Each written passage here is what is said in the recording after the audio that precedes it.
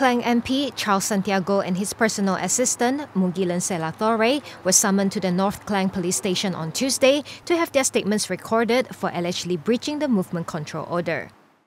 According to North Klang District Police Chief ACP Nurul Muhammad Saleh, Santiago and his staff were found distributing vegetables to residents at a community hall in Taman Klang Utama on April 26.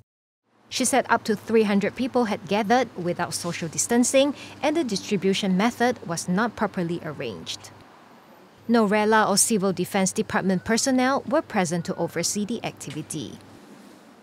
Police investigations also revealed that the Welfare Department's letter granting permission for the event was supposed to be held on April 27th and not April 26th.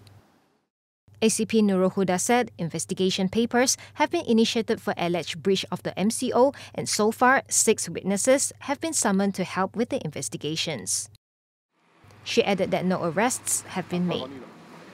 When contacted, Santiago said the vegetables had to be distributed on April 26 as the farm produce from Cameron Highlands were sent earlier than expected.